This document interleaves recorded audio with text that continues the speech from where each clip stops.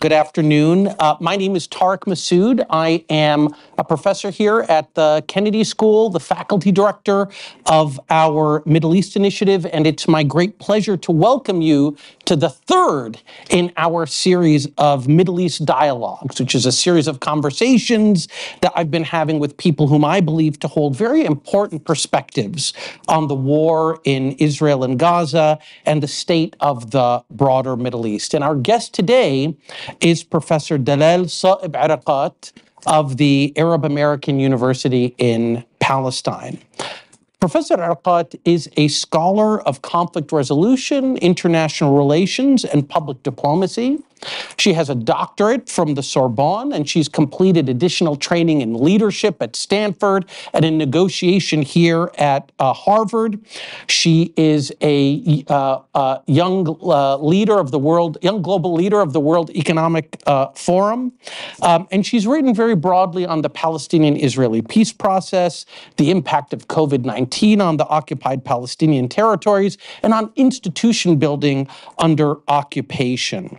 She's a columnist for Al-Quds newspaper, and her work has been published by Haaretz, the Jerusalem Post, the Institute for Palestine Studies, Political Geography, the Palestine-Israel Journal, among many other venues. She just arrived yesterday from Ramallah, so she also brings to us a very grounded perspective on what is happening right now. And I'm extremely grateful to her for making time to participate in our series. So many of you have been to these before. You know the drill. We'll talk for about 45 minutes to an hour. Then I will take questions from my students before opening it to the audience, and I hope we will end by about 1:30. I want everybody to know that the event is being recorded. So if you do ask a question, you are, by participating in that act, offering your consent to having your voice and visage recorded for posterity and spread all over the internet. The other thing I want to tell you to do is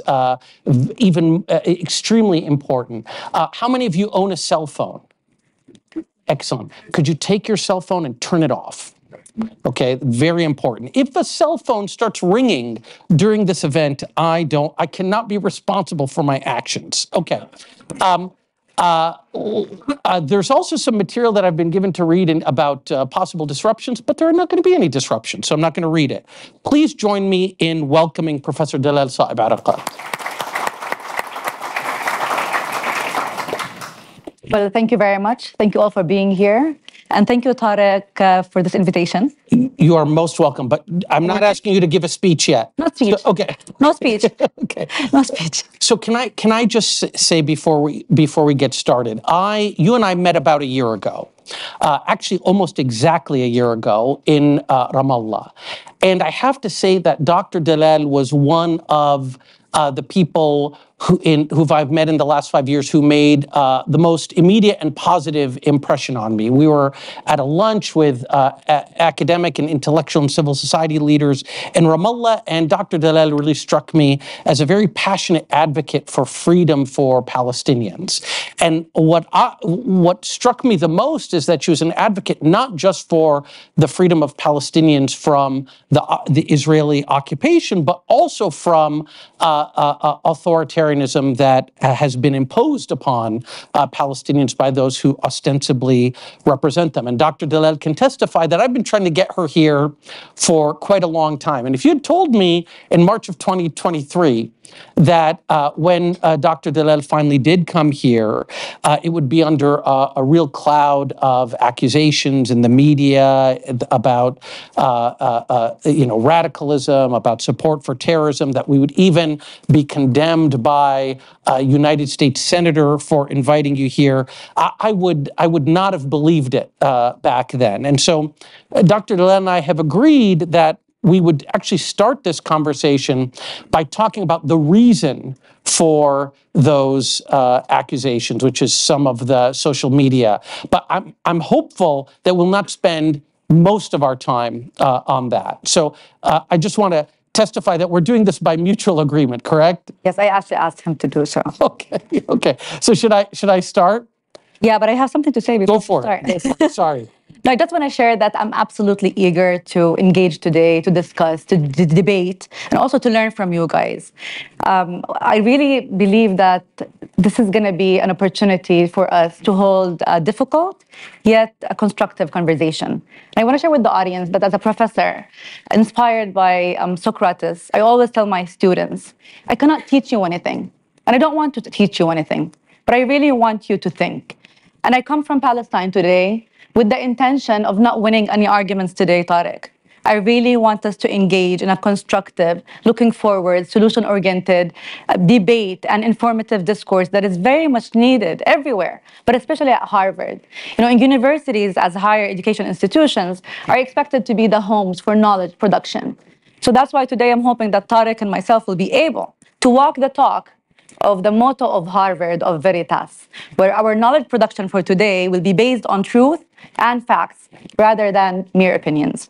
Thank you. Go ahead. Thank you, Dr. Dalal. Very, very much appreciated. Okay, so I'm going to pull up the first tweet. So this was the tweet that was most often cited, and this was on October 7th.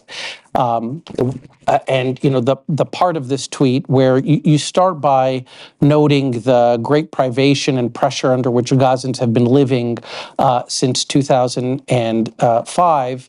But then you say today is just a normal human struggle for freedom. And on October 7th, as we know, 1,200 Israelis killed, the vast majority of them civilians, women subject to sexual assault, innocent partygoers slaughtered.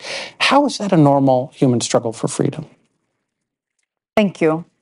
Well, as I said, I'm not here to teach you anything, but maybe it's an obligation for academics, and it's an ethical and legal obligation to maybe try to educate a little bit on what international law is about and what UN General Assembly resolutions came with. And I want to focus on the term today is a just normal human struggle for freedom.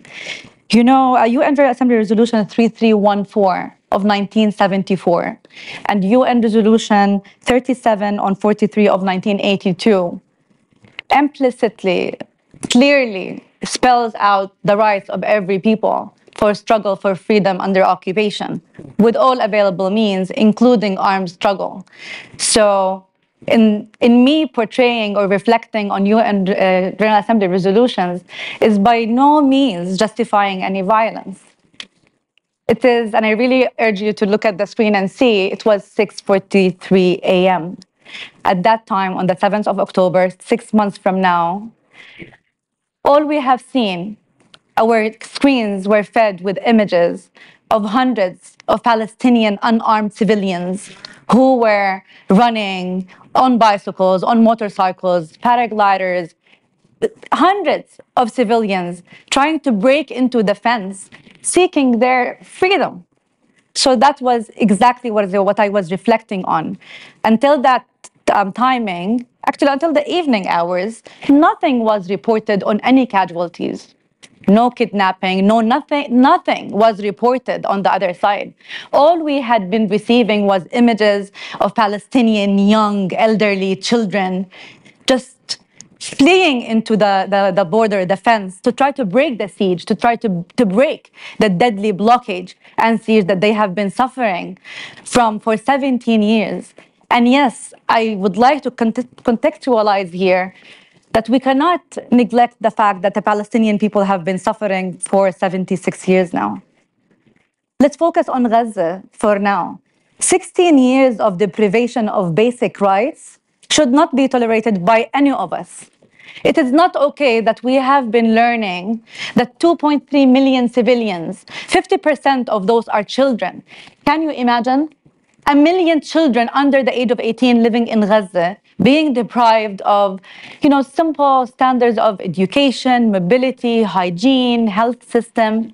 And interestingly enough, I want to share a fact with you.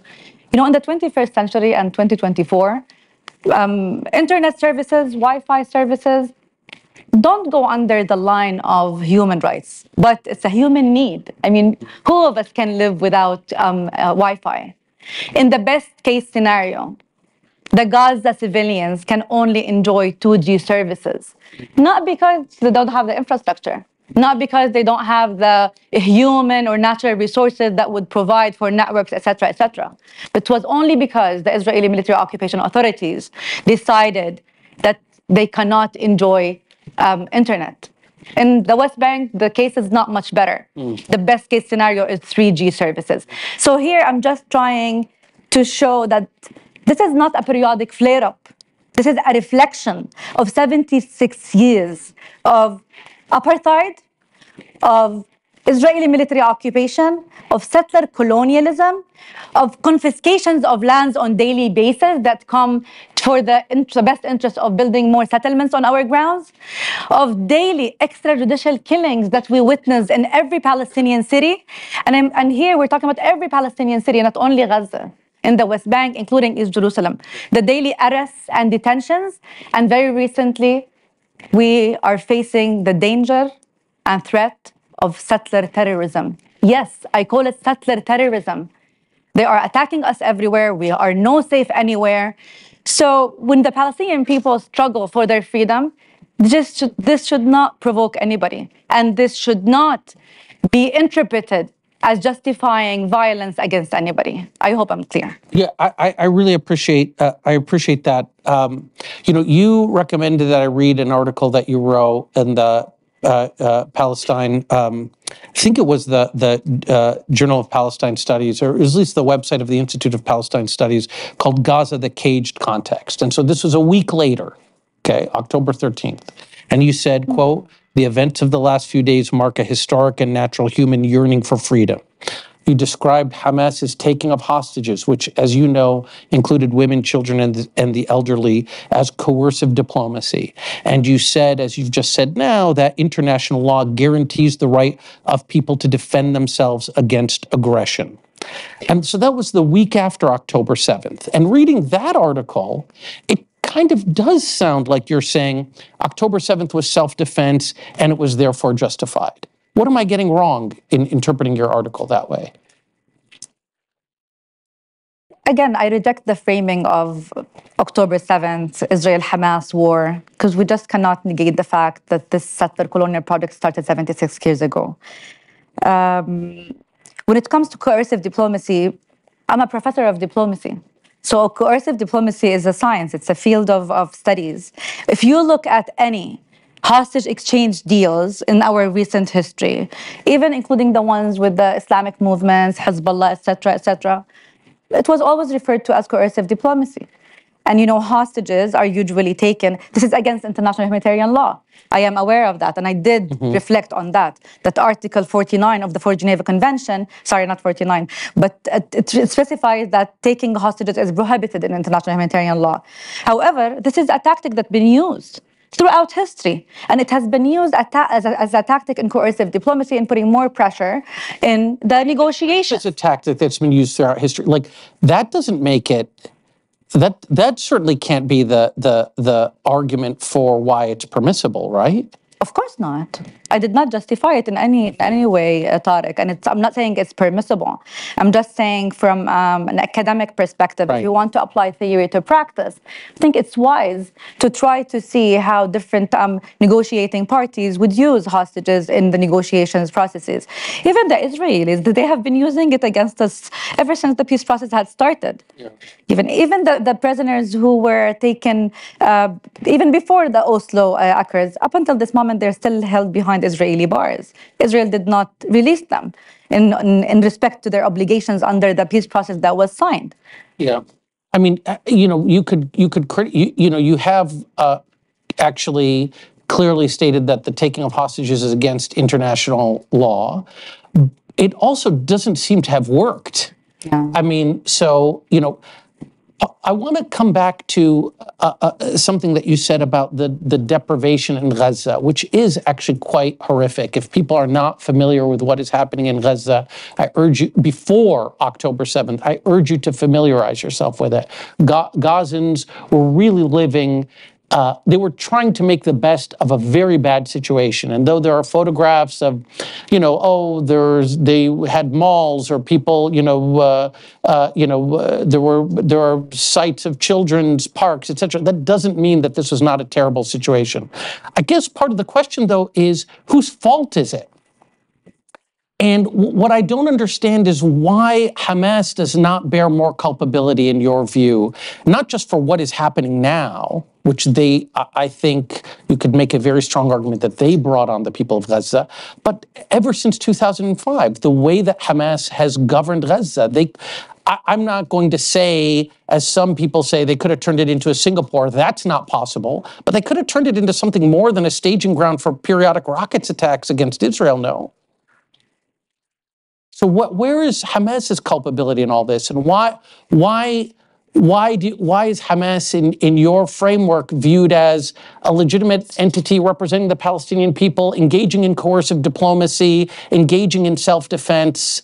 I think of this as a group that's taken the Palestinians, at least the people in Gaza, as hostage for the last 17 years. Well, I think Hamas is the fig leaf that the Israeli right-wing government is using, which Netanyahu had empowered over the years.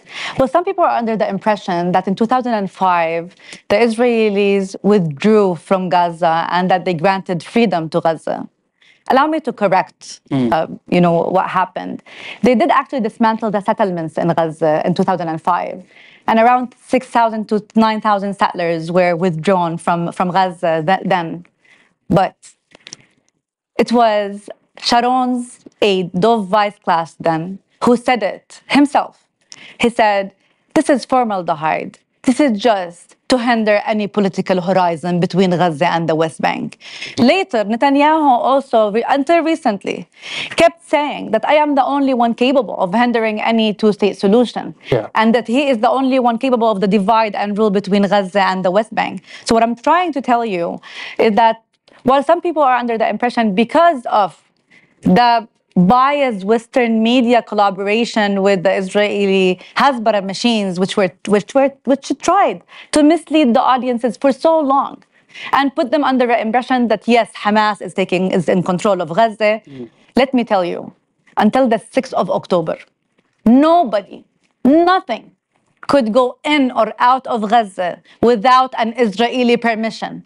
They did withdraw the settlers, but never, not for one single day, had they seized their control over the borders, whether by land, by sea, or by air over Gaza. You could ask anybody, even consul generals, ambassadors, whoever.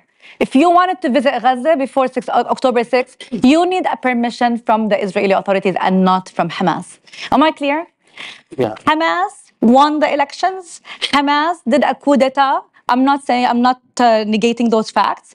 Yes, maybe they're not the best in public administration, but the fact that we are under the impression that Gaza is free and 2.3 million Palestinians were free under the Hamas rule, this is something that I must bluntly reject. Yeah. This is not an Israel-Hamas war that we are witnessing. I live in Ramallah. I'm just coming from Palestine. For the past 6 months alone, more than 420 Palestinian civilians have been murdered in the West Bank. On daily basis, we have incursions and invasions of Israeli military troops coming into every Palestinian city in Gaza and refugee camp. In Nablus, in Qalqilia, in Tulkarem, in Jenin, in Ramallah, in Jericho, in Hebron, in Bethlehem, even in East Jerusalem. Every Palestinian is target to the Israeli military machine, no matter where you are. This is a war against truth, and this is a war against the Palestinian right to self-determination. What we are witnessing on the ground is a translation. It's a practical translation of a settler colonial project that has been going for decades. And allow me to share with you from an academic perspective, from a well-read background, that this is all inspired by the Balfour Declaration, which referred to the non-Jewish communities living there as minorities. You have to tell everybody what the Balfour Declaration was. As I said, I'm not here to teach them things, but I want them to think. I want them to go and research. And I'm sure I want to provoke their curiosity as well. What I want you maybe... Sorry, can I just tell everybody what Balfour was? World War I era promise by the British to the Jewish community to allow them to establish a homeland in present-day Israel. Yes, go on. Yeah, but the second paragraph in the Balfour Declaration literally said that the non-Jewish communities can only enjoy religious and civil rights, but never political rights. This means looking at the Palestinians, who were actually the majority then, as minorities who can never enjoy the right to self-determination. Yeah. This is exactly what we are seeing today. Netanyahu is using Hamas as a fig leaf. And yes, it's a very nice, easy selling card to the Western minds and audience. Yeah. Even for somebody like me. If you come and tell me, look, Hamas, Hamas, Hamas, it is easy to link Hamas to terror, to ISIS, to Daesh, to Iran. It is the fig leaf that Netanyahu had been empowering. And it's not a secret.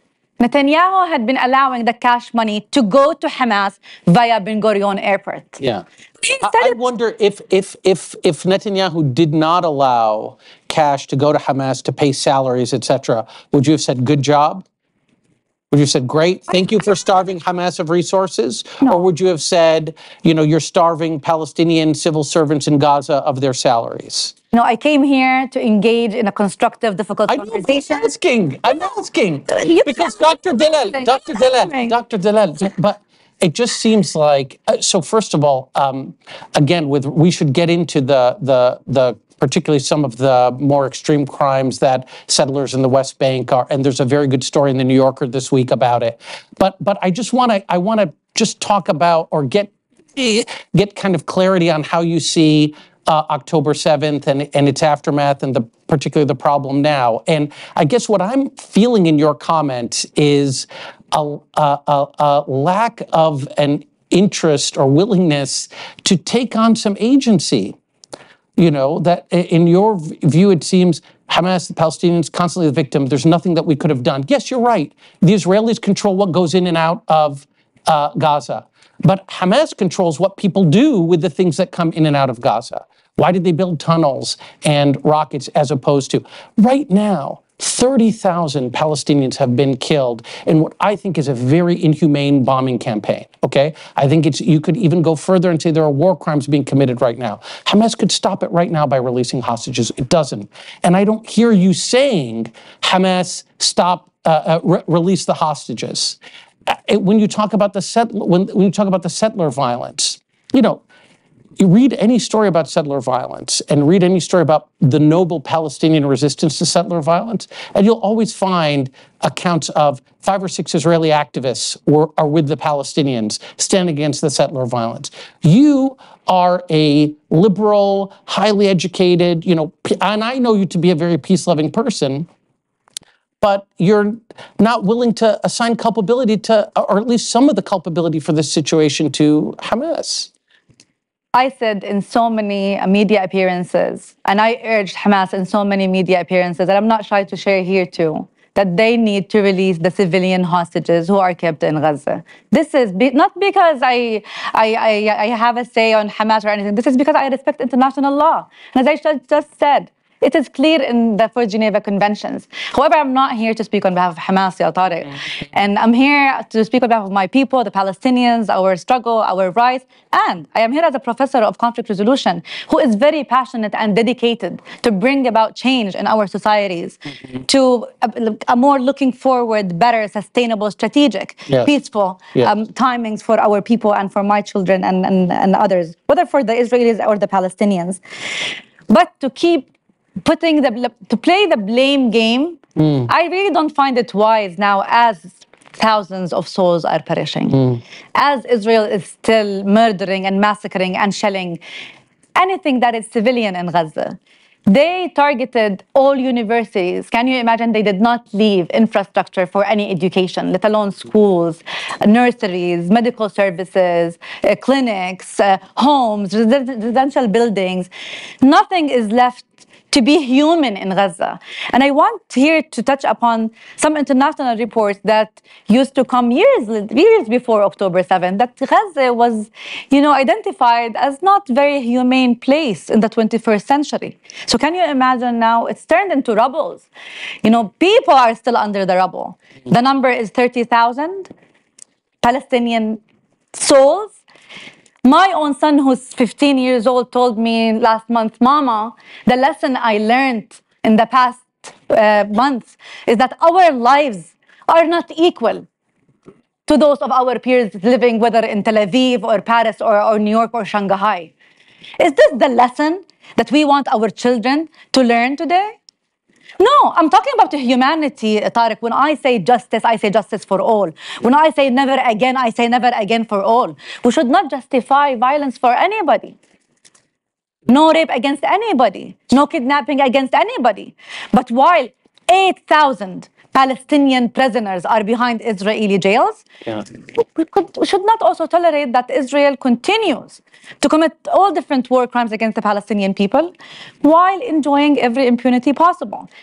And when we dare to speak, when we dare to be vocal, when we dare to criticize the Israeli right-wing government, when we dare to speak against the Israeli military occupation that is abnormal in the 21st century, we automatically get labeled as being anti-Semitic. Yeah. Well, okay, so there's a couple of threads to pull on here. You know, how would you respond to somebody who says, look, Dr. Dalal, I don't understand how you want Israel to respond to what happened on October 7th. Doesn't Israel have some right to go after Hamas, which perpetrated these crimes? If you grant that Israel has the right to do that, well, the fact of the matter is that Hamas hides among civilians in Gaza. And so it's not possible to go after Hamas without incurring civilian casualties. How do you respond to that argument?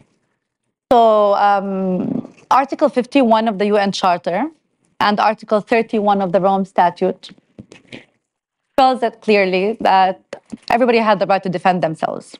However, if we want to take it from a legal perspective and interpret the articles according to what we're witnessing on the ground, Israel, as the occupying state, cannot claim that it is defending itself against a community that it occupies. I'm speaking law now. However, I am very empathetic. And I took this negotiations course at Harvard where Dan Shapiro, who's with us here, wrote about emotions and negotiations. And I learned about empathy. And I'm very proud to say that I am an empathetic person. And I can empathize with the Israelis with the shock that they had been going through on October 7th. October 7th started and ended for the Israelis on October 7th. But on the Palestinian side, it's still ongoing up until this moment. Every hour, 2 Palestinian mothers die. You know, tomorrow we celebrate International Women's Day. So we want to be empathetic and we want to understand the perspectives and where everybody comes from. And we want to understand that it's not only Israel that can claim to have the right to self-defense. Also, the Palestinians have the right to resist, as I said, the right to struggle for freedom under occupation, the right to defend themselves. Yeah. The shock doctrine that Israel is practicing had been going for so long. I think they need wisdom at this moment. And I'm not saying that they should not, hold Hamas accountable, for example. But I'm a professor who claims to be civilized. So I want to remind you here that there are legal international tools that can hold Israel and Hamas accountable. Why don't we resort to the ICC to hold accountable every person who took part in those crimes? Why don't we resort to the ICJ, which is the International Court for Justice, to take care of those people? It is not my job as Dalal Iriqat or Netanyahu as the Prime Minister of Israel to hold people accountable. There are some legal tools. If we are diplomatic, if we are legal, if we are civilized as we claim, then resorting to international legal tools should not be offending to anybody. You know, at an abstract level, a part of me understands what you're saying, but, the other, it just seems, incredibly unrealistic to assume that the state of Israel would not respond militarily to this attack, which even you admit was extremely horrific. There's also a little bit of an asymmetry in the way you talk about this. It's like when Hamas takes women and children hostages, it's coercive diplomacy. When Israel responds to it militarily, it's suddenly a violation of all kinds of. And so, you talked about empathy. So this is another tweet that we agreed we would talk about. So this was the next day where you said, "We'll never forgive the Israeli right-wing extreme government for making us take their children and elderly as hostages." And so what was that tweet about? Thank you. Well, before we go into the explanation, Yeah. I want to admit that lacking any context or any rigorous analysis, I admit that this could be interpreted in a controversial way. However, again, I was inspired by a famous lady who's called Golda Meir. And going back to empathy. Golda Meir, the former Israeli prime minister. Yes. Okay. Again, I assume that the people are knowledgeable here. Well, it's going to be on YouTube and. So, yes, being inspired by the words that she said about the Arabs and the Palestinians, can you imagine how her words had fallen on our ears? Yeah. I actually talked about taking hostages. Yeah. She talked about killing the Palestinians. What's the Golda Meir quote? Just say it, because I don't think people know it. She said, "We will never forgive the Arabs." She said, "We might..." making us kill their children. Yeah, she said, "We might forgive the Arabs for killing our children, but we will never forgive them for making us kill their children." Yes. Yeah. So I said, we will never forgive the Israeli right-wing government for making us take their elderly as hostages. So the nuanced language that I use is a way much more diplomatic and civilized and less provoking than her words. I use the word kidnapping and not killing. Yeah. Yet, going back to empathy, going back to treating each other on equal basis. Yes, the words are provoking.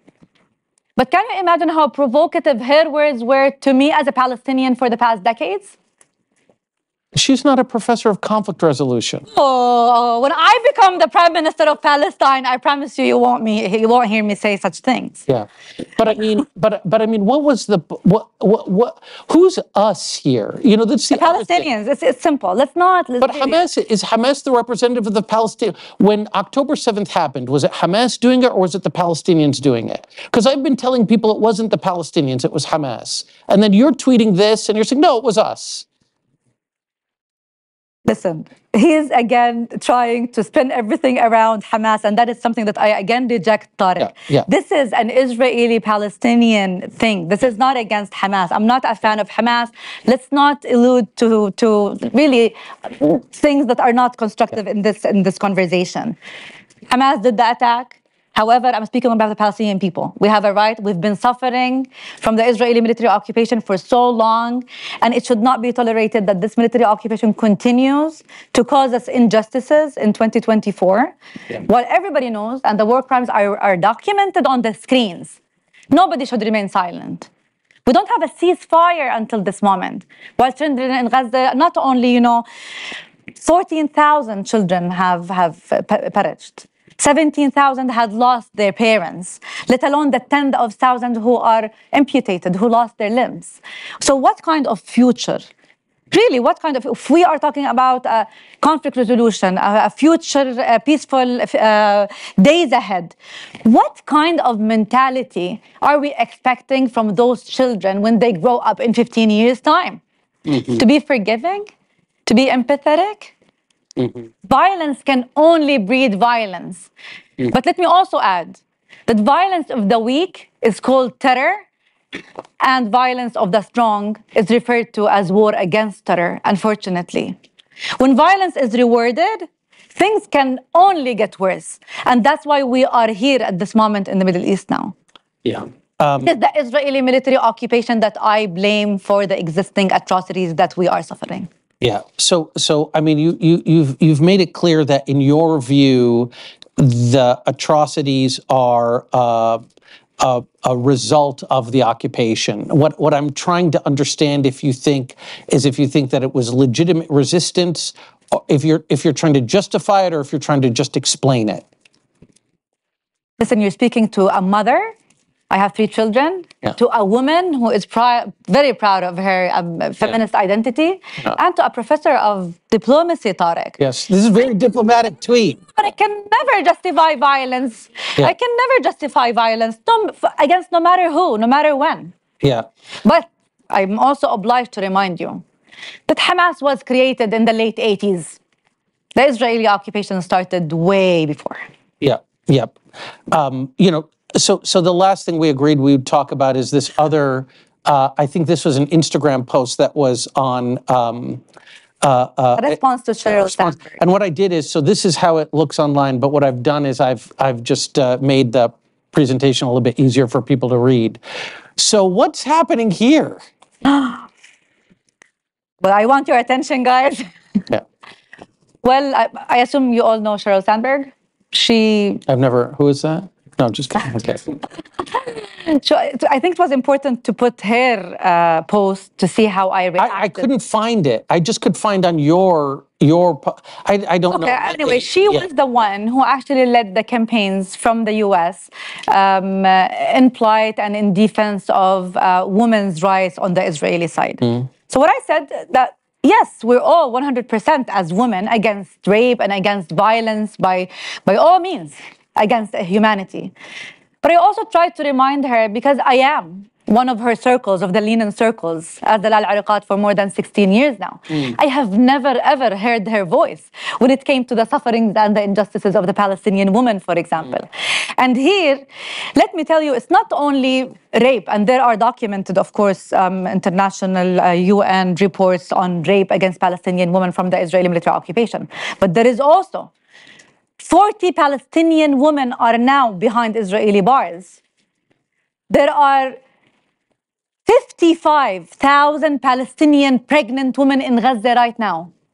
55,000 Palestinian women pregnant, deprived of the basic, visits to doctors, ecosystem to check on the baby, the hygiene environment, let alone the ceiling to give birth under. Yeah. So I was really outraged and provoked by Sheryl Sandberg, who spoke up that loudly, but never came to speak on behalf of the other women who are suffering on daily basis.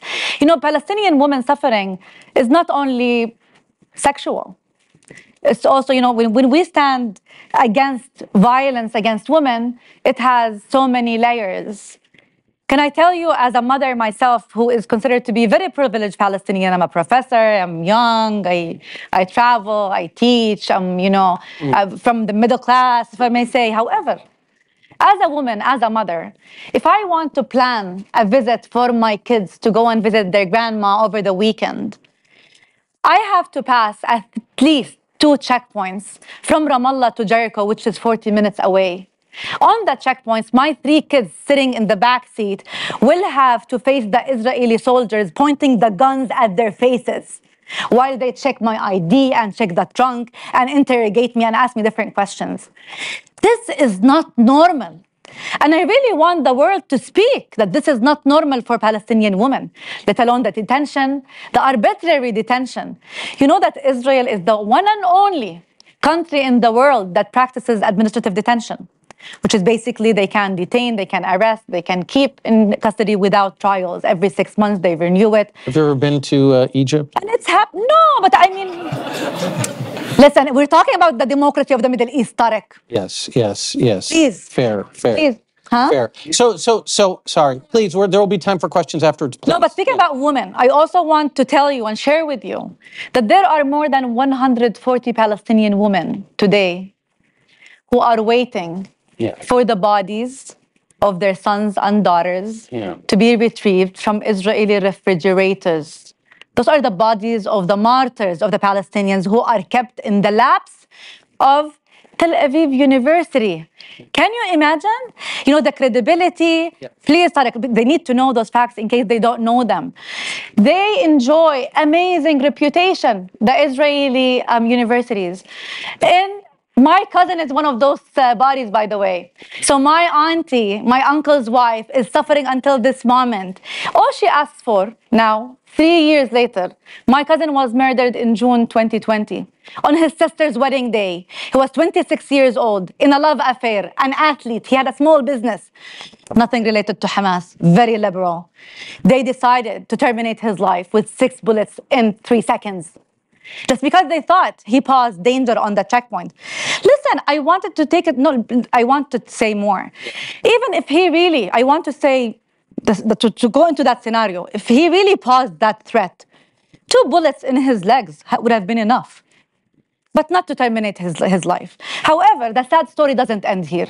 The sad story is that my uncle and his wife today don't want to hold the criminals accountable. This is not what they're asking today. All they ask is to bury their son with dignity and to bid farewell. This should not be tolerated in 2024. Yeah. Let alone that he's innocent, of course. Yeah, yeah. So you're not going to get any argument from me about the injustices of the occupation. A defender of Israel's conduct in the occupation might say, look, these things aren't happening because Israelis just hate Palestinians. They're happening because there is violence and there is terror that Palestinians perpetrate. See October 7th. And so there is this kind of endless cycle that, we could go on and on about. The question is, how do we get out of it? But I just want to, and I want to spend time on that, just very quickly on this one. You are not saying the rapes didn't happen in this tweet. Who am I to say so? Yeah. Investigations, legal tools can investigate, do rigorous investigations, and then decide. Yeah. None of us is actually, entitled to just to claim things or, mislead the audiences or use propaganda just to make things seem horrific or to export ugly scenes. I mean, because the UN has said that there is credible evidence of. Yeah, I don't say no. Saeb, can I ask one last question just before you've said this word before and you just said it earlier today. This you say don't fall into hasbara. What is that? This is the Israeli media machine that is very well invested, and that is actually administered by the Prime Minister's office himself. And it's very well connected to all the different offices at the ministerial levels. I applaud them actually for this machine, because for decades they have been exporting propaganda, you mean? You can call it propaganda in English. Why do you use the word? Why don't you just call it propaganda? Like, why do you use the word hasbara? Because it's a terminology that exists on the Israeli media machinery. I think, if you just think about, Dalal, Saeb, Iriqat accusing the Israelis of engaging in propaganda versus accusing them of engaging in hasbara. Like, I think of, when Muslim politicians are criticized in this country by, for lack of a better word, Islamophobes, people who don't like Muslims, and they'll say, oh, if a Muslim politician is lying, they'll say, oh, that guy is engaging in taqiyya, as if there's like a special Muslim kind of lying. And I feel like, and I experienced that. I would much rather you say that guy's lying. It doesn't feel Islamophobic when you say the guy's lying.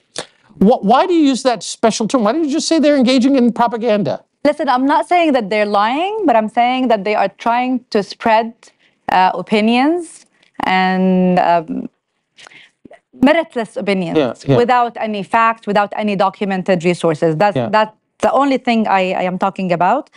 And they have been successful, very successful. We have been portrayed as Palestinians as being the terrorists, as the ones who are causing the violence.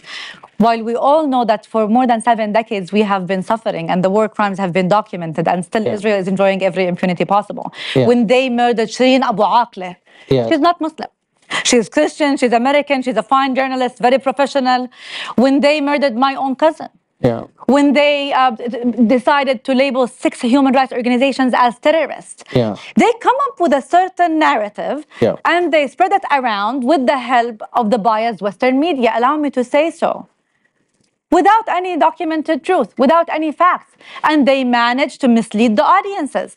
It's about time we stop this war against truth. It's about time and I urge you always, even for things that I just said, don't call me a liar, but go, do your investigation, do your research after what I had shared with you today, and then allow yourself to judge. You don't need to take my opinion. As I said, we're not here to teach you what to think, but we're here to urge you and provoke your thinking. Dr. Dalal, I mean, one thing that you noted about Sheryl Sandberg and why Sheryl Sandberg's I guess, Instagram post was so wounding to you as somebody who'd been a member of her group, is that it seemed to lack empathy with the suffering of the Palestinians. And I kind of want to zoom out from the conversation about tweets and just get your take as a scholar of conflict resolution. When I the first image of October 7th that I saw was of the Hamas fighters driving around with the body of that poor woman whose name I'm forgetting. Shani Luke, or was it Abdush? Okay, sorry. There were two then women who were subject to something, but this is the dead body that I'm referring to, and the almost joy or glee that ordinary citizens seem to be greeting these Hamas fighters who had with them the palpable evidence of an atrocity. And then I saw the other image that gives me great sadness is image of Israelis lining up deck chairs to watch and applaud the bombing of Gaza as if it's some kind of movie. And both of those scenes speak to me of a very deep lack of empathy on the part of these two people who from this day till the day of judgment are going to be living together. And so I guess the question I want to ask you is, as a scholar of conflict resolution, as a scholar, how do we get out of this? I mean, doesn't it have to start with empathy with the other side? And I'm not gonna then say to you, and therefore shouldn't you be more empathetic? I'm not going there, but how do we establish empathy? I think we really need responsible leadership, responsible leaders. Okay. Who should just stop the atrocities that are going, who should just do an immediate ceasefire. Because you just argued, for example, that if Hamas releases the hostages, then everything will be over. In fact, and I hate to speak on behalf of Hamas, I'm not here to speak on behalf of Hamas, Hamas had been saying, ever since the first weeks of the negotiations, complete ceasefire for the release of the hostages. The Israelis, they should get everything they want? Listen, Tariq, it is about, it's about common sense. So if it's okay for you to have a permanently ceasefire for the Israeli troops to relax for a week or two, and then they can continue to murdering and shelling the Palestinian civilians, this should also be not okay. Why aren't you calling on Hamas to surrender? Give up the hostages and surrender. Get out of the country. And then we should talk about but I would love to talk about that. So is it your stipulation that if Hamas today said, here are all the hostages and we're leaving, we're going to... Do you really believe that, seriously speaking, now I'm addressing your brains now, please. Do you really compare the military might of Hamas to the Israeli military might? No. Do you really see that there is really equal combatants on the ground? Do you really think that wouldn't end everything right now if Hamas said unconditional surrender, we're leaving? I tell you why. For the past 30 years, the Middle East has been going under what is so-called the peace process. The PLO had recognized the Israeli state so many times. They had given up on 78% of mandated Palestine. This map. Just to show that the PLO and the Palestinians really want a better and more peaceful, sustainable, strategic future for the Palestinians and the Israelis alike in the Middle East. We believed in dialogue, in diplomacy, in negotiations. Our leaders promised us dignity, freedom, statehood, independence. 30 years later, all we witness is a more entrenched Israeli military occupation and more settler colonialism. Well, I mean, the Israeli would say... Netanyahu, no, hold on. Why do you want me and yourself to trust Netanyahu, who is still repeating at every opportunity possible that he is against peace, he is against the two-state solution, and he said bluntly yes to annexation and settlements? Yeah, I agree. Absolutely. If I could get peace, we want the two-state solution, but this should be put on the lap of Netanyahu. No, 100%. But you are making it seem as if the last, several decades have been ones in which the Israelis have only entrenched their occupation. You're not talking about the peace deals that were offered that were rejected. there could have been a Palestinian state. Listen, I did a research on Camp David. Yeah. I interviewed all of the Israeli negotiators, Palestinian negotiators, and the American negotiators. Yeah. And my research is published now. It's under the theory of coercive diplomacy again. It's the Palestinians have always been coerced to the maximum, to serve the best interest of the Israelis. There was no written proposal at Camp David, guys. Please go read my research. Go speak to the negotiators who are still alive. Yeah. You know who agrees with you on that is actually Jared Kushner, who said the same thing in his book. The deal maker who has nothing to do with states. I want to make sure that we have time to get to questions, but I guess Did I put up the photo of the woman? Oh, so you had a photo that you wanted me to show. Yes. Can I ask one question, then we can show the photo, and then you can tell. So, you talked about all. Sure. Yeah. You talked about all of the negotiators that you interviewed for your paper. I'm assuming that one of them was, if you permit me to mention, your late father, Saeb Iriqat, who was, in case people don't know, a senior Palestinian negotiator. He is often referred to as the architect of the Oslo Accords. He was a senior fellow here at the Belfer Center with Nick Burns back in 2020 before his untimely passing. And so, I think if I'm very thrilled to be sitting with the daughter of Saeb Iriqat, who's a scholar in her own right. But if I were sitting with Saeb Iriqat, the architect of Oslo, I might ask him, how would you architect us out of this? How can we make a deal between the Israelis and the Palestinians where the Palestinians can achieve their right of self-determination and the Israelis can be assured that October 7th won't happen again? And how would you answer that question? Some might find Tariq's question unprofessional, yet I'm very, very proud of being the daughter of Saeb Iriqat. My dad has devoted all his life to the path of diplomacy, negotiations, and peace talks. He promised me and my generation that he would bring us statehood, independence, sovereignty, dignity, freedom. Yes, he was the chief Palestinian negotiator for so long.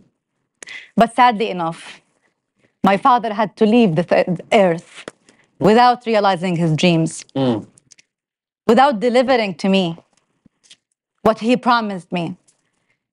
This is the sad reality that I want the peers of my father, the ones who are still negotiating on the Israeli side, and on the American side, and on the Palestinian side, to not just leave the world without realizing that dream for our kids and our generations. However, you just mentioned the word the architect of Oslo. I need to correct that fact. One of the architects. No. Let me there is big confusion. That's why I think I owe you this explanation. When the Palestinian negotiators went to Madrid in 1991, there was a Palestine insiders delegation. When I say insiders, I mean the Palestinians residing inside Palestine.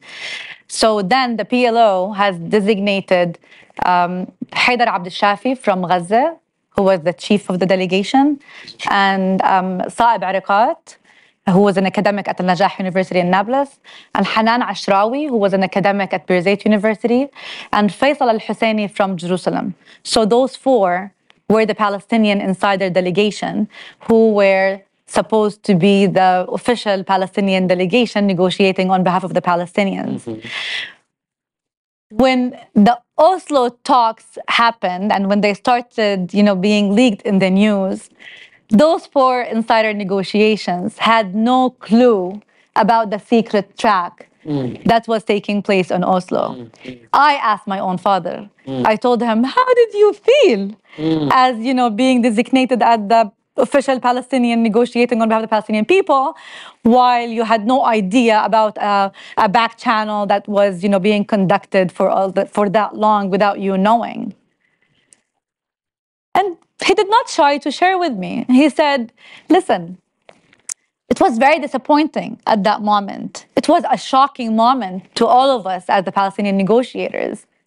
Yet, he told me, before judging, I asked the PLO architect, who's actually Mahmoud Abbas, our current president, Abu Mazen. He is the one who negotiated Oslo and not the Palestinian insider delegation. I think this is a fact that needs to be documented for the generations who are dealing with negotiations. But I want to also share with you that he told me, as I looked at the document on the first page, and when I saw that the Israeli government recognizing the PLO, for him, as he told me, that was a big, big achievement, because then the PLO was considered, like Hamas today, a terrorist organization. Yeah. So for him, that was a big, big victory on the negotiating side. However, he had shared with me that the most difficult setback that he found in the document was the lack of mention on settlements. Yeah.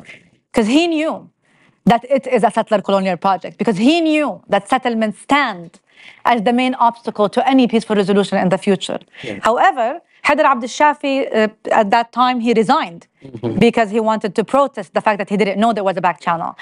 Saeb, Iriqat, Hanan Ashrawi, and Faisal Husseini thought, no, the Palestinian cause need them, that the negotiations need them, and that they would continue to serve the best interests of the Palestinian people and the Palestinian cause, hoping to bring amendments to the future drafts. I mean, I have to say, I'm very glad for that historical corrective, because I have to say, I have always felt that the component of Oslo that resulted in leadership of the Palestinians being put in the hands of the PLO and of Yasser Arafat was a great setback. When I was a kid, I remember in Saudi Arabia, the first time I saw Abba Eban, who was the Israeli, had been the Israeli foreign minister. And he speaks in the Queen's English. He looks like more of a Harvard professor than I do, certainly.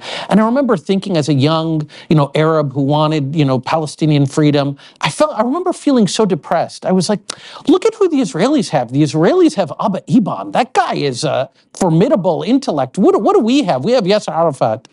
And then when I saw your father, when I saw Hanan Ashrawi, Faisal Husseini, Haider Abd al-Shafi, I thought, at Madrid, negotiating on behalf of the Palestinians, university professors, physicians, I thought, okay, that's the leadership of the Palestinians. That's the Palestinians, Abba Eban.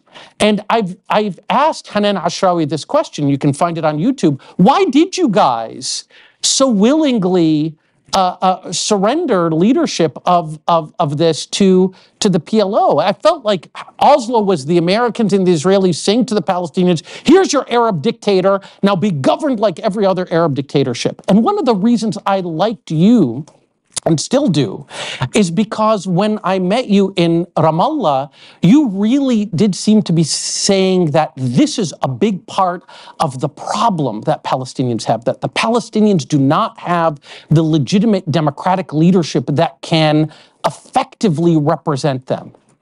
And, I felt that you were somebody who was starting from taking agency, that to end the occupation, we must first end the authoritarianism.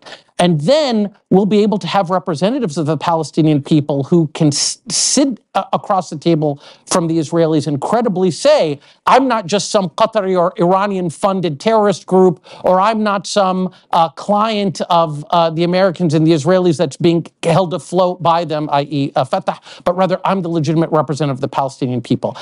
Am I wrong in thinking that's got to be the first step? You keep saying the first step is better leadership on the Israeli side. Isn't it better, more democratically legitimate leadership on the Palestinian side? The first step is ending the Israeli military occupation. It's not about just leadership. It's about an international will, international community. Everybody who advocates for a two-state solution should be calling for the end of the Israeli military occupation, should be asking to define the border of the state of Israel, should be recognizing the Palestinian state. Leadership is also a necessity.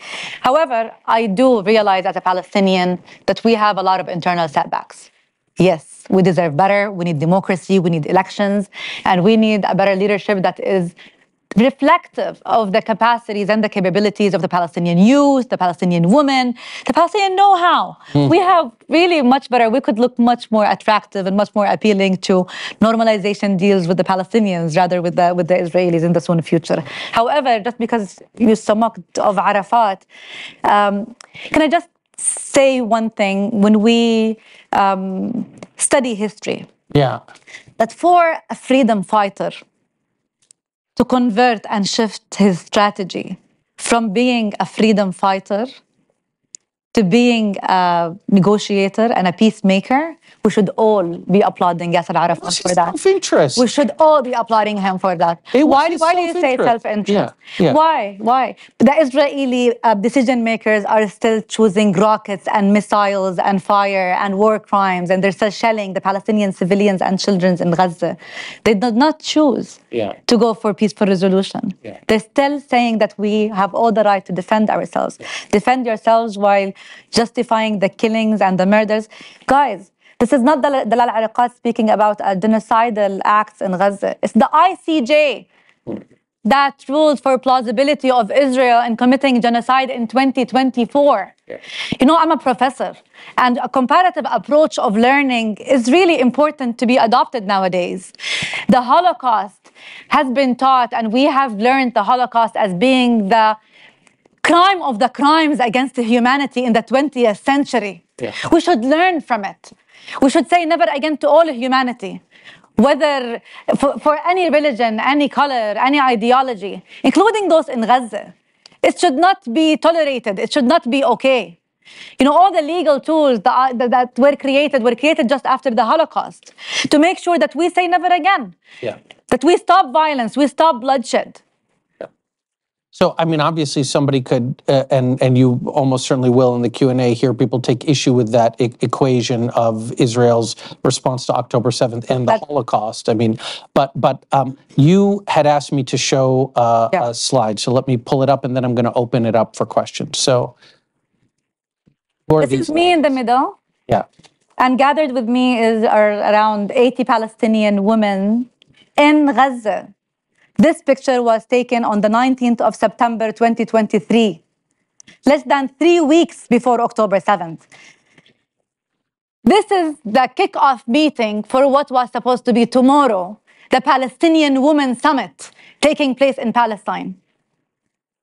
You know what is really sad? Is that I'm sure the majority of you don't know that there are Palestinian beautiful women in Gaza who hold businesses and startups and are academics and engineers and writers, and some of them are artists and dancers and singers. But the sad story for me is that because I am the founding president of the Palestine Business and Professional Women Network, and this was an effort to bring together the Palestinian women from Gaza and the West Bank together in this summit. Most of those women have been massacred, let alone the businesses, the infrastructure, the homes, the families that they had lost. So again, what I'm trying to share with you today, as much as I want to be academic and civilized and human and woman, speaking of all the different rights for the civilization and for humanity today, the sufferings that we have to deal with, the traumas that we have to deal with are beyond your imagination. So as I was myself putting that effort, and all those women were amazingly enthusiastic about holding the Palestinian Women's Summit. Look how civilized are the Palestinian women. We wanted to connect with women from all around the world in showing the brand of Palestine through the women's eyes. We wanted to become as a brand for Palestine. Yet, who hindered that possibility? The Israeli military occupation continues to hinder every other opportunity we seek to get seen, to bring about a better future for us on the individual level or on the collective level. All right. So, Dr. Dalal, I could ask so many more questions. Thank you for sharing that. And I hope that this bloodshed that is happening right now will come to an end soon. Let's take some questions. Sure. Okay, and so I'm going to first start by calling on some of my students, and then we'll open it up to the rest of the audience, as has become our practice. So the first question I will call on Maya Ilani, if Maya is here. Oh, there she is. Okay. Thank you very much for joining us and for this talk. My question is, you've been, in this talk and in other writings, been very critical about the failure of the international community to protect and to defend Palestinian human rights, but also sovereignty and self-determination. And my question to you is not so much about the past, but about the future. There are at least two great powers in the world right now, the US and the UK, that have been rumored to talk about recognizing a Palestinian state, but in the 67 borders. And I know that you've also previously said that you think the two-state solution is dead and it's only a one-state solution. No, I saw an interview in 20. Okay, but my question is, do you think that would be a useful step forward to protect, for the international community to take in the 67 border, or does it need to be the entire territory from the Jordan River to the sea for it to be effective? Shall we answer immediately, or want to take? What do you prefer? You want to take or you want to answer immediately? Better we answer. No. Okay, go ahead. Sure. لا تفضلي. Thank you, Maya. Well, the international community has, every member state of the international community has legal and ethical obligations when it comes to maintaining security and peace, not only for the Palestinians, but for all humanity. They also have an obligation to stop the genocide, according to the ICJ and the Genocide Convention. They also have the obligation to stop the forced eviction orders that we have been seeing in Gaza.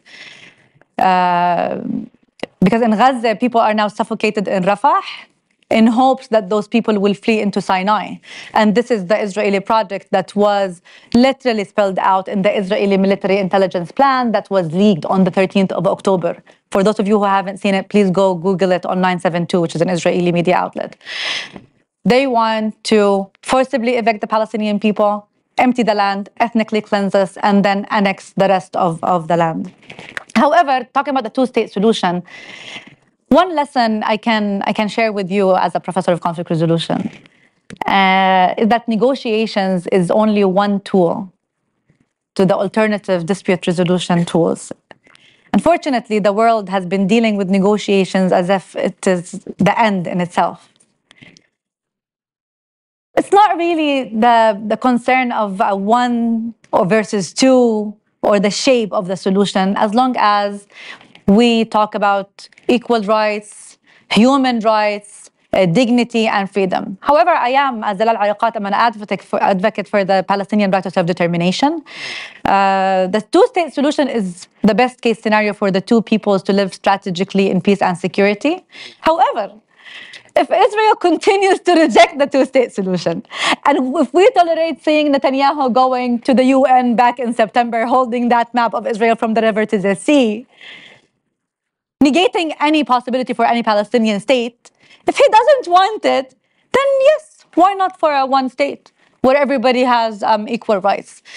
But to continue to advocate for the two-state solution from the different members of the international community, while only they procrastinate and buy time for Israel and the right-wing Israeli government to confiscate more lands, build more settlements, and deprive the Palestinians, suffocate them, and murder them on a daily basis, this should not be tolerated. And we should not expect the Palestinians to just remain silent. Thank you. Roy.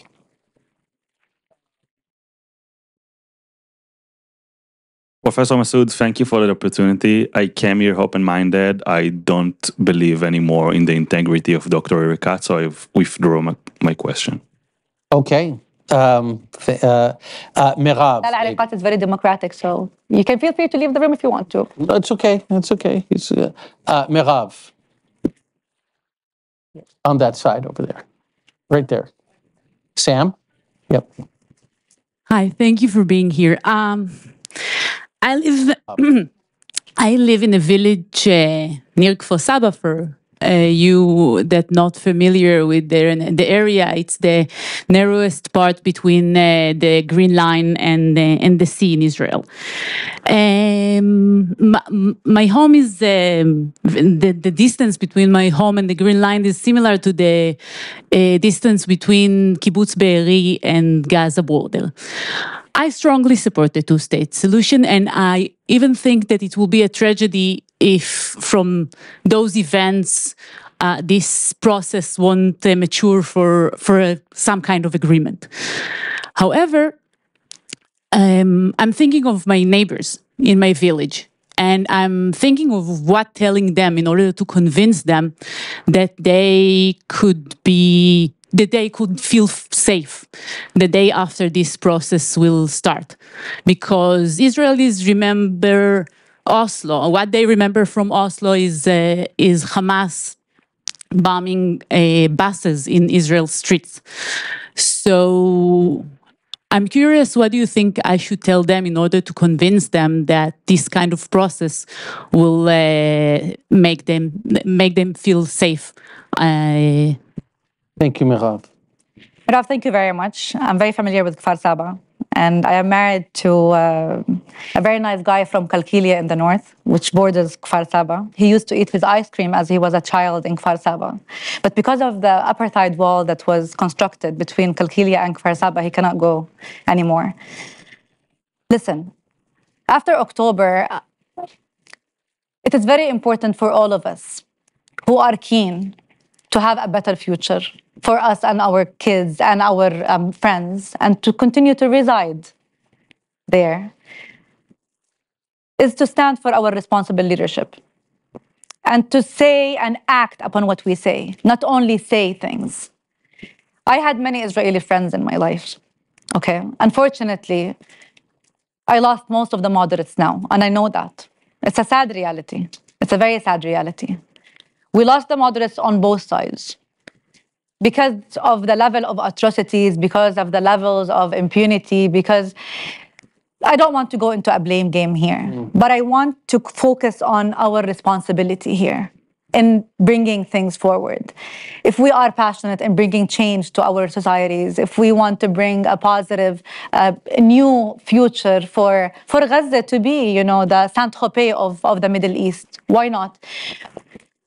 For any humanity, I think for your friends and for my friends and for my family who is now in a tent in Rafah in Gaza, who cannot leave the border, the only thing that we need to agree that we need to provide is freedom, is security, is dignity, is human rights, is education, is normality. Mirav, I live in Palestine. I used to live abroad.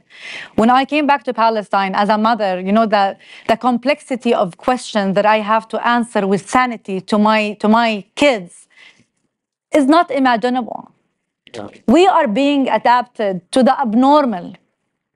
So if we can urge, really, the leaders, to sign a mega comprehensive peace deal that would grant the Israelis their security and peace. But at the same time, we should not neglect the fact that the Palestinians' peace and security and the human rights should be also treated in that deal on equal basis.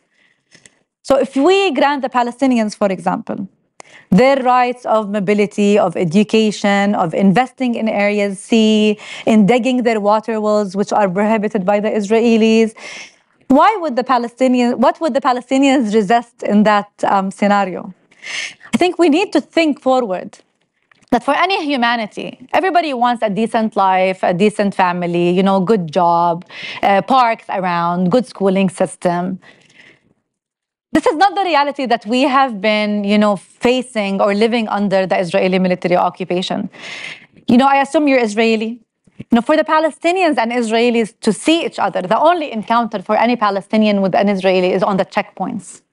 So the only image of an Israeli in the Palestinian eye is the soldier who is carrying the gun and pointing it at my car or my kids, or like threatening my human well-being. Yeah. So I think we need wisdom, and I think we need responsible leadership.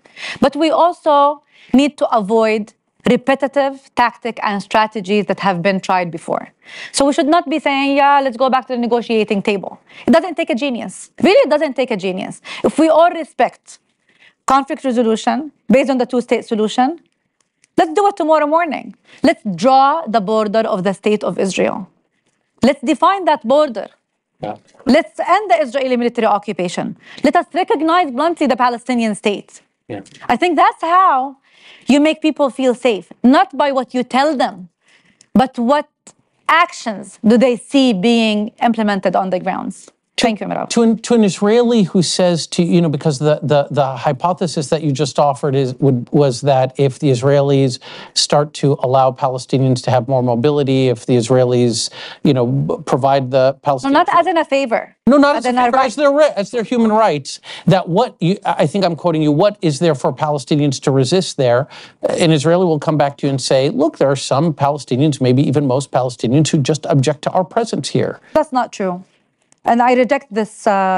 This is again propaganda. I mean, it's in the Hamas charter and Hamas. Thank you for bringing this up. Thank you very much. Yeah. How many of you are aware that Hamas actually amended their charter? That Hamas actually accepted the two-state solution on the 67 borderline. Yeah. Please, guys, go read. Yeah. Please go read. You could forgive an Israeli for thinking that commitment is not very credible, given what happened on October 7th. Yeah, but that's done. That's a big achievement that we should not undermine. Yeah. Okay. That's why you're human beings at the end of the day. Let me take more questions for you. Sure. Okay. So I have just raise your hand really high. So I'm going to try to get some diversity. So I'll come to Maysoon and then Noam. Thank you, Dr. Dalal. My question is on immediate next steps in peace talks. As you know, in the news today, the Hamas delegation left Cairo, claiming that Israel thwarted the negotiations. Israel said that there is no offering to return the hostages. I heard moments earlier that the complete return of hostages for a complete ceasefire would be Hamas getting everything it wanted. Now, with this narrative, what I hear is shrinking civility of the Palestinian people, stripping away their civility because of who represents them or who they support, and that's dangerous in international law. Now, how can we move past that, and what are immediate next steps so that we can come to a ceasefire? Thank you. Thank you. Well, I can easily say ceasefire is common sense for anybody who believes in humanity nowadays.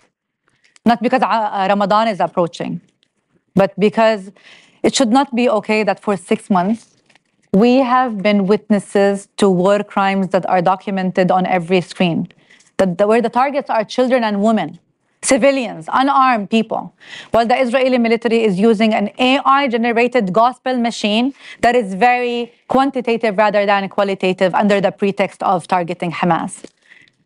Nobody can convince me rationally that Israel doesn't have the capacity to determine or locate where the Hamas bases are. They did assassinate just a couple of weeks ago the guy in Beirut in the middle of his office. So to continue to kill and to destroy the human infrastructure in Gaza under the pretext of Hamas is something that needs our thinking, guys, all of our thinking. Israel needs to stop, and the impunity that it enjoys needs to stop. You know, all the aid that Israel had been receiving from the US and the like-minded countries under the name of the right to self-defense is basically a justification for the more killings and murders and deprivation of the Palestinian people. This should not be okay. But on Hamas, I want to also clarify one thing. You might hear some Palestinians, cheering Hamas. I want to tell you one thing. The people who might be, or seem to be as if they are fans of Hamas are not really fans of the ideology.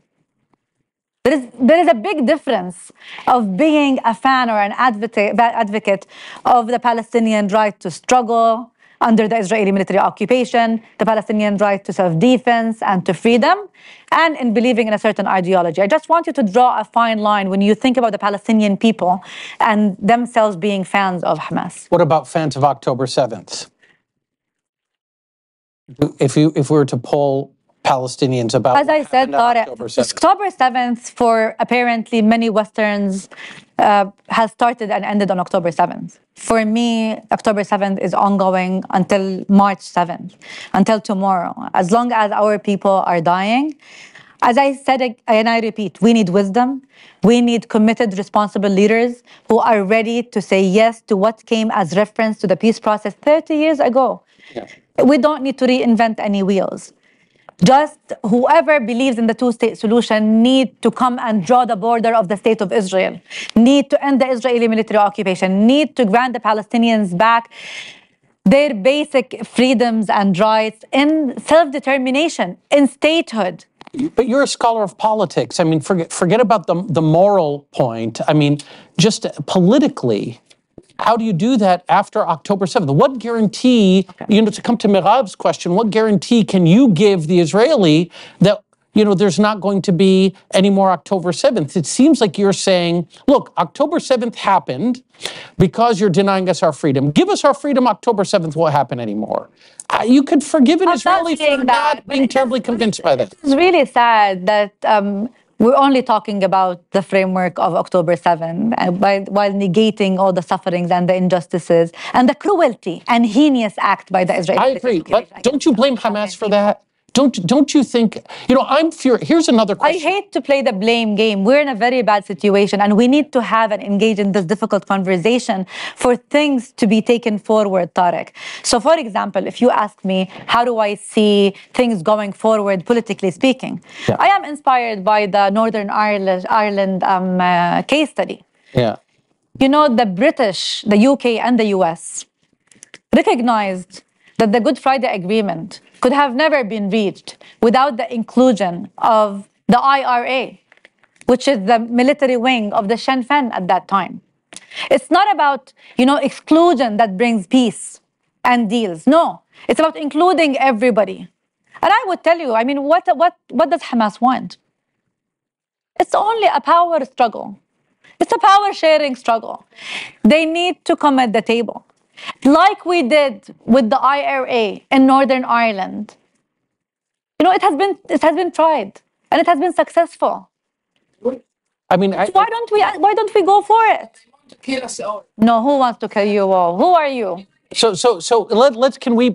we just speaking on behalf? Can we just please, everybody, please help me, because I've been trying to tell the world that we can have these conversations at Harvard like adults, and we're going to do it. We're going to succeed. So first of all, put up your hand and I will call on you. So, okay, I have a long list. Okay, I'm going to try to get through that list. I forgot your name. Andrew. No, not Andrew. The one behind. Einat. Sorry. Okay. Okay. So I was gonna ask you a question, but I'm not.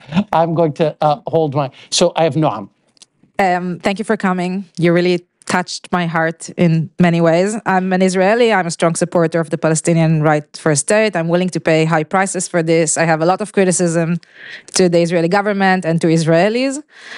And still being practical, forward-looking, when you're talking about responsible leadership and wisdom, don't you think it will be better or an opportunity now for Palestinians leaders like yourself to actually not insist on looking at everyone as Palestinians and use this opportunity to say we reject the approach of Hamas, at least Hamas military arm, and we want to offer another approach, more constructive approach, and use this opportunity to disconnect, because you were insisting on we're all Palestinians, we shouldn't look only on these separations. So I wonder if it might be better for the Palestinian cause, for the chances of a two-state solution.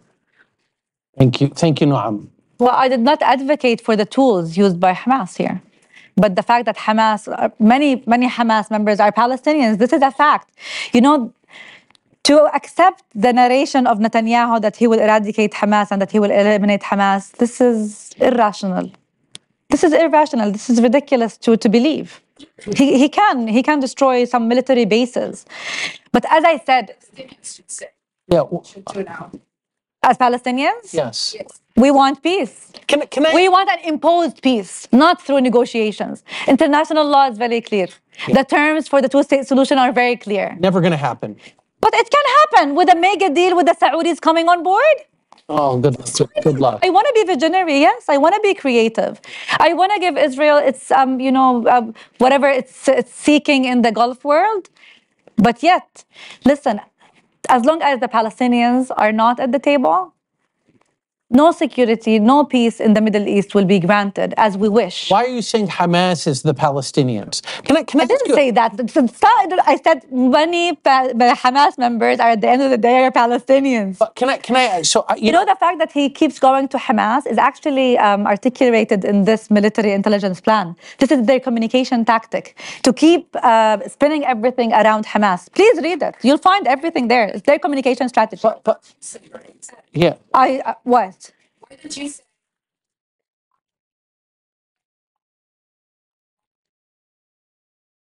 We have been offering that approach for 30 years. I tell you, my own father, he left Earth without realizing his dreams, without delivering to me. Yeah.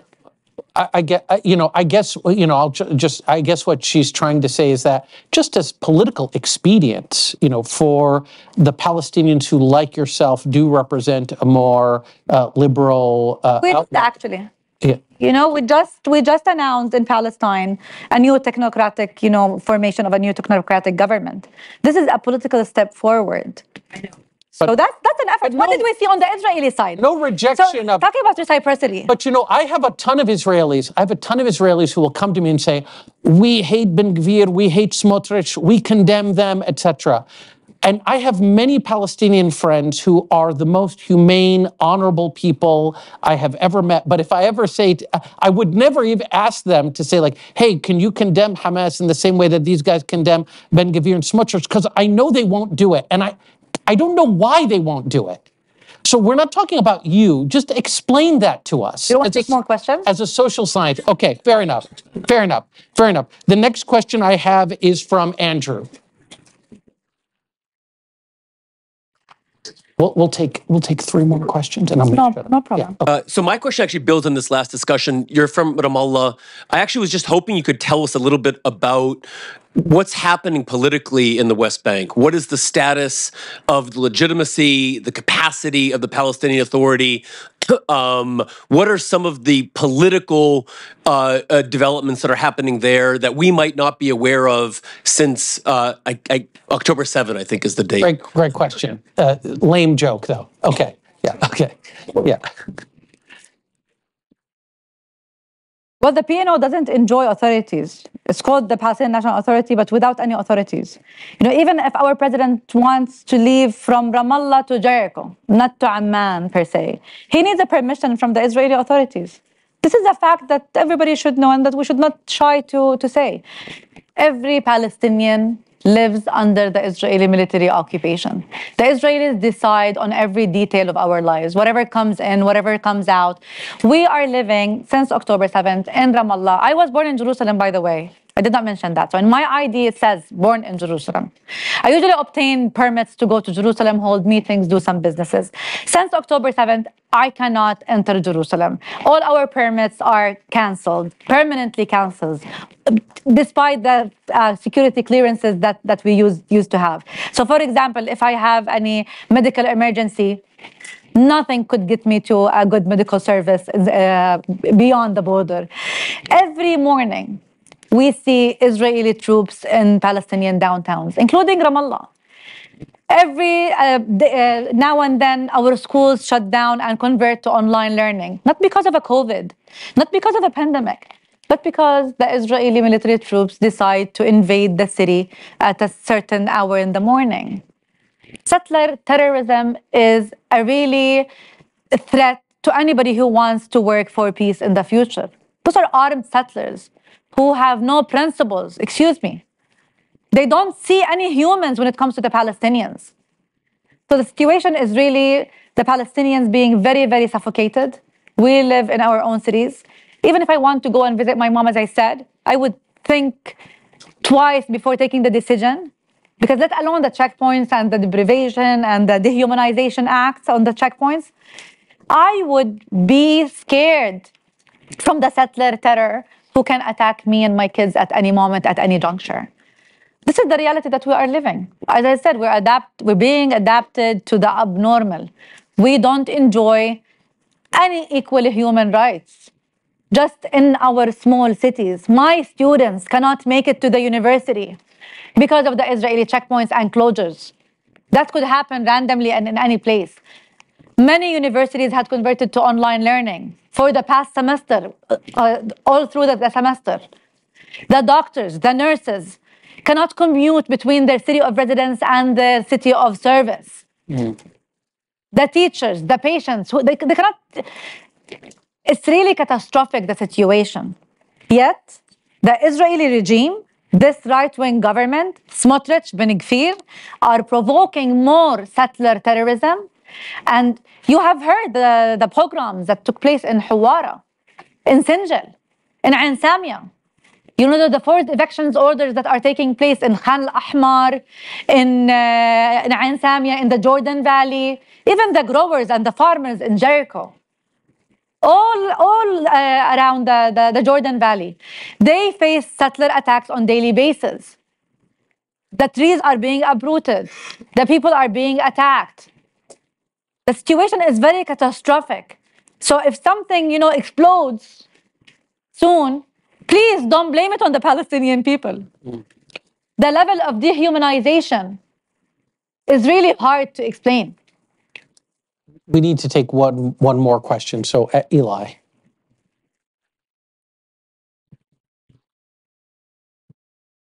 Dr. Dalal, thank you so much for coming. I think this is the third in the dialogues, and honestly, I think in some ways you had quite an easy job coming in. I think that almost everyone in this audience is really shocked and disgusted by what's happening to the people of Gaza, the overwhelming death, the horrors of the occupation, and I'm really grateful for you sharing some of your personal experience and your family in Raqqa. What's confusing to me, though, is that you came in, I think, with an audience that was really willing to listen and hear why a ceasefire is needed now and generally agrees with you. But you started by talking about the importance of veritas, truth, and of the Socratic method.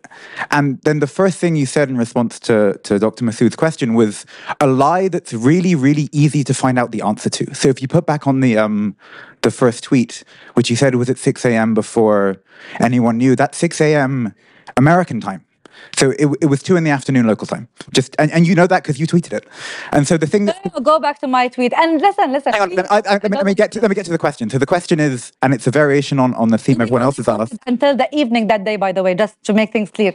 The question that I'm asking, and that a lot of other people asked as well, is what do you think is the most effective way to win over people? Because I think, as far as I can tell from the reaction of many in the room, people have come in very sympathetic to your cause, and while they might be sympathetic to your cause, have left not sympathetic to you. So I think how can we have a method that makes people understand what's going on in Gaza without making it combative? Thank you very much. Thank you for the question. May I rephrase the question just a little bit? Because first of all... I'm okay. Okay. It's interesting that you're speaking on behalf of the room, while I didn't see them giving you that permission. It was 6:45 a.m. my time, by the way. And nothing was reported on the casualties on the Israeli side until that evening. Again, I express every empathy with every person, no matter who, no matter where, that suffered and who is still suffering. Nothing can justify violence in my eyes, okay? But I don't take things personal. So if you don't want to like me, it's up to you. The Palestinian cause is not Dalal Iriqat's cause. It's the Palestinian cause. And I told myself after this biased media campaign that came after Tariq had announced my participation, that this is not against me personally. This is against the truth. This is against anybody who dares to criticize the actions of the Israeli military occupation. And as I come here today from Palestine, I also promised myself to come with the intention of holding this difficult yet constructive conversation that we all need. We all need. I don't want to win any arguments today. Trust me, I really don't want to win any arguments. I'm not here to win arguments. I'm here to try to address your brains and to provoke the thinking of everyone to try to think more, learn more, be curious about learning. Never take what I say or whoever comes and says for granted. That's why we're granted with brains. So I don't take anything personal. And I hope to see you in future events, and then maybe we can do something together to help humanity in the region. Inshallah. So we're running out of time, and I wanted to say just one thing also in response to Eli's question. So I don't know how timestamps on Twitter work, but one thing that one should be attentive to is just the different information environments that people live in, and particularly on that day and in the early hours of that day, people lived in very different information environments. I remember telling some fellow Arabs that this was a horrific thing that was happening, and they thinking that I was insane because they were seeing completely different media. They were seeing Hamas fighters penetrating military targets, whereas I was seeing the scene of Hamas fighters with the body of that poor Israeli woman. So I do think people also lived in different media environments. But you also have seen some videos where some Arabic voices were saying, no, this is military, this is civilian, stay away from them. Yeah, there's a lot to talk about there. But the bottom line point that I just want to make is, sometimes people should take yes for an answer. And the fact that you reiterated that you would never consider the killing of innocent civilians, the rape of people, as a normal struggle for freedom, I think is a very important and courageous thing for you to have said, and I'm grateful to you for doing that. I will say, Dr. Dalal, when I invited you back when we first met in March of 2023, I believed, and I still believe, that you have a very important voice, that you are that you're a humane person. You're a Palestinian nationalist. You're not an Israeli nationalist. You're somebody who seeks, your people's freedom, etc.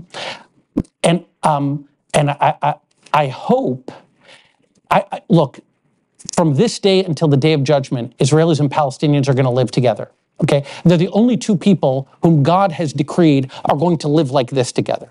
Okay, it's a Catholic marriage, if I will.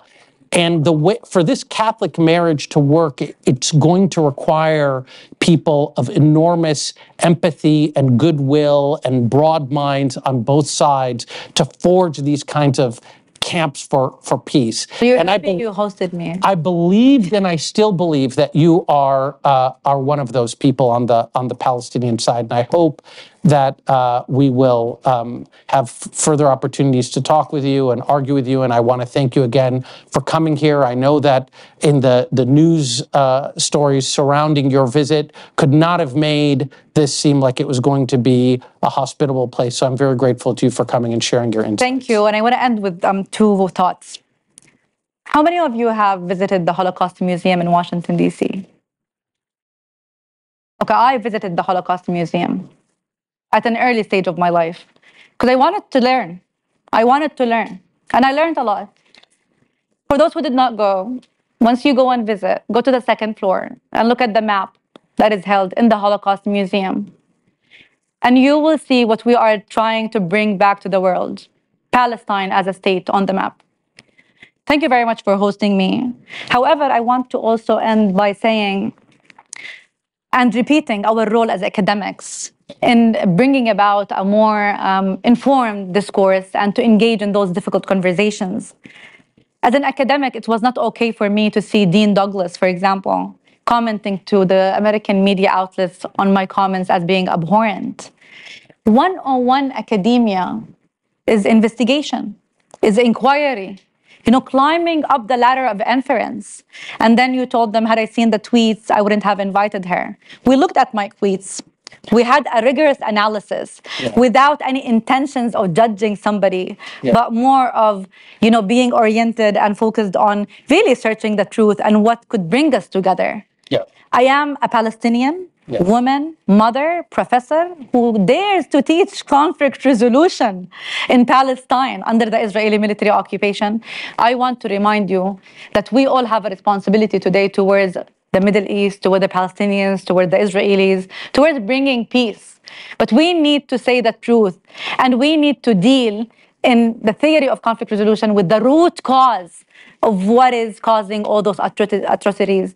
We all need to be saying there must be an end, an immediate end to the Israeli military occupation.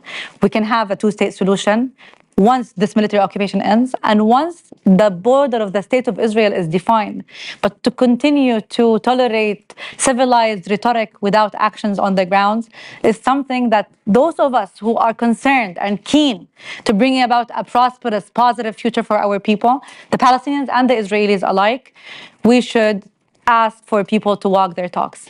Thank you very much, Tarek. Okay, thank you, Dalal. We're going to have to end the call. Thank you.